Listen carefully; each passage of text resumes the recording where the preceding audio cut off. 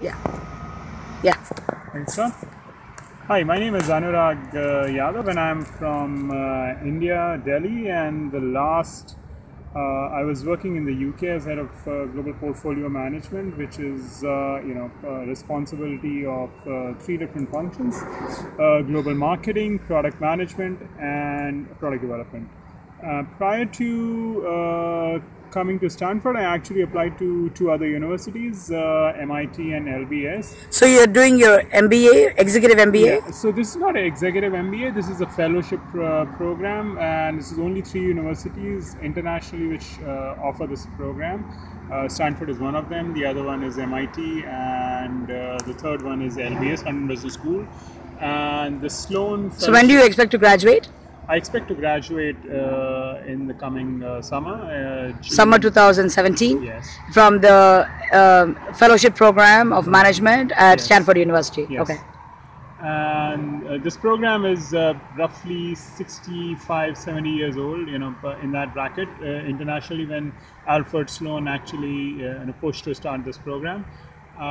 So as I mentioned about my prior career already, now what I intend to do after graduating from this program is to either get on a general management role for a large company, where I was actually previously working in, or I would prefer to go to a small company as a CEO. And because after the experience that I already had, and whatever few technical areas that I'm trying to cover while at Stanford, it's going to position me to take on those roles. So that is what I would expect in the coming summer. I see. So what made you pick Stanford over MIT and London Business School? I think a couple of things. One is obviously Stanford has a very strong background in entrepreneurship. And I have a startup which I started with my wife 3 years ago in the digital marketing space, which has been doing fairly well. So one idea is how do I expand that business, and therefore the lessons that I learned here in entrepreneurship are going to be very useful for me while I implement them back in my business. And secondly, the depth of the courses being offered, and so it's a one-year program? It is a one-year program. So what kind of courses do you study? We pretty much study most of the stuff that the MBA study. I mean, actually our core curriculum is exactly same. We have the same faculty. I guess the difference between our program and the MBA comes from the breadth of experience that we bring in, because this program takes people with a minimum of 10 years of international work experience, generally in a leadership role. I see. And how many students are there in this program? There are just 90 of us picked internationally, and we have, if I remember well, 34 different passports represented. So it's a pretty diverse international cohort, and people have a very wide range of experience. So I think that's where the real learning comes from. I see. And is your company paying for this, or you're paying for it? No, it is something I'm doing on my own, but there are a few students who are company sponsored as well. I see. And some have taken sabbatical and intend to go back. And I would say quite a few of us are like me, who are taking a year off, trying to either accelerate or switch careers. Yeah. So is it okay for you to tell us the cost of this program? The cost of this program is roughly $170 something.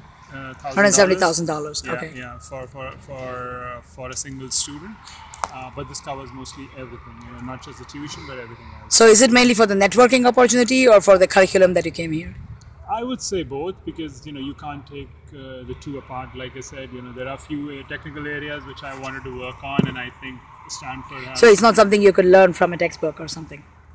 You could, but the kind of learning that you get when you are with your classmates who have people, somebody actually worked on the LinkedIn Microsoft deal which was just finalized. So people like that who are real practitioners in their areas, who have worked on such mega deals, right? So it was mainly for networking? Yeah, I mean, you learn from them and obviously network with them as well. Right? I see. So it's a very bold move to take 1 year off your career and also spend $170,000. Exactly. So it must have been really prestigious and really worth it, right? Yeah, exactly. Like I said, it's only 3 universities which offer this program. Anybody else looking for a 1 year program generally ends up doing a executive program. Obviously, it's not. So you're saying this is much more intense than an executive MBA? Yeah, it is very intense, very immersive, and very international. And it's also for people with a lot of leadership experience. Yes. It must be very competitive to get in here. Yes. Any idea of the acceptance rate? Like maybe just 5-10%? Yeah, roughly in that bracket, I would say. Yes. I see. And what about your GMAT score? Did you have to take GMAT? Yeah, I had a GMAT at 720. I see. Yeah. So, do you have any particular advice for people who are applying to this fellowship program at Stanford? Well, I would say, the most important thing is to look at your leadership experience and if you had an impact, and secondly, where you want to go after the program. I would say those are the two deciding factors, and to a large extent, they do accept international students. So you're here on a student visa? Yeah, I'm on a student visa. So if you have had experience working internationally outside of your home country, that definitely is going to help you. All right. Thank you very much, and wish you the very best of luck. Yeah, Thank you. Thanks a lot.